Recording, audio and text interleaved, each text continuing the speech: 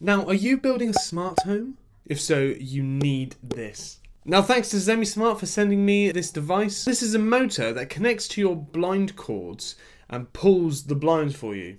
Sounds simple, right? The best part of this device is that it is Wi-Fi enabled, which means you can control it through your phone, through your Amazon and Google voice assistant, as well as the remote in the box. Now, I have a big window at the front of my house, and when I drive in from work and it's dark and the lights are on in the house, if the blinds are open, you can see straight in. I don't want people seeing what's going on inside my house. Now I have this smart blind motor. When it gets dark, I can set a routine that it will close after sunset. And I can also do one so that it opens automatically in the morning too. Now these have a very, very simple setup. Most people with a very basic idea of DIY should be able to get this one going. You basically screw the base plate onto the wall and slide the motor onto it.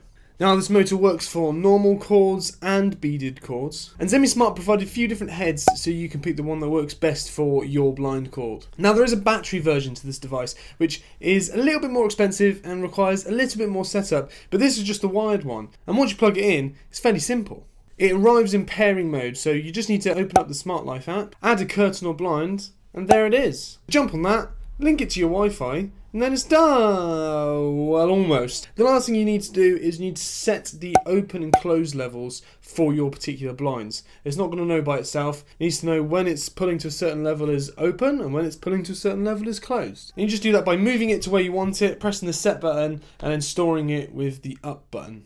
Now, how are they to use? Well, we have access to the lazy button scale. It goes from not lazy all the way to super lazy. So these are the different ways of using this. 1. Walk up to the blind, press the button. Not lazy. 2nd, walk into the room, press the button on the wall. A little bit lazy. Number 3, use the remote while sitting down, or your phone. That's plain lazy. Number 4, using your voice assistant.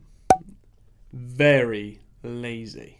And now number 5, the master. Setting it up to schedules and routines with other devices. Maximum lazy. You don't even need to think about them opening. They're just already scheduled to do it.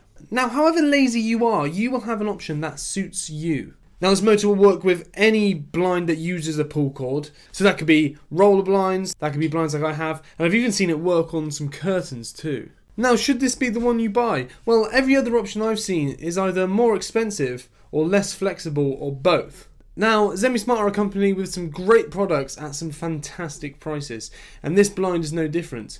So if you are looking at an option for automating your blinds, this could be the one.